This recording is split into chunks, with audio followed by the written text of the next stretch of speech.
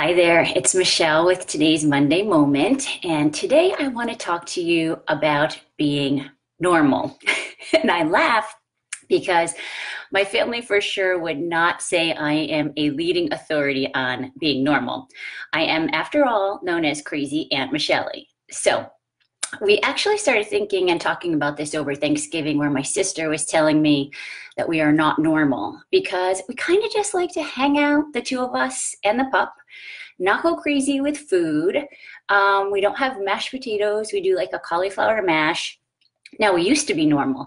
We used to like to start drinking by noon and have a ton of appetizers and a bunch of food and then feel terrible sitting on the couch afterwards, like normal people. So I was also talking to one of my clients this weekend. She was going to a baby shower and she was talking about how, they have like the whole dessert table and how she wanted to figure out how she was not going to have like all of the dessert because then it wouldn't be normal. But the thing is, like, think about our grandparents. Do you think when they had baby showers, they had like tables of dessert? No. It's just something that we are now socialized to think is normal. But you know what else used to be normal? Sticking a bunch of kids in the back of a pickup truck and driving around town used to be normal. I don't think that was just in my hometown. Smoking on airplanes used to be considered normal, and smoking in restaurants. Oh, but of course they had the smoking section. So instead of sitting on your lap, the guy could just be sitting over here smoking, which made it all that much better.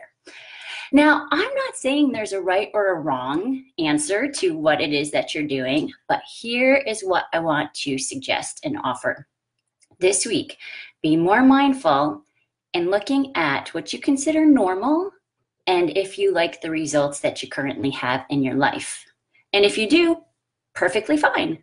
But if you don't like the results that you have, maybe it's time to start considering what is your normal, not what everybody else tells you. Okay, that's it for today. I hope you guys have a great week and we'll talk to you soon. Take care.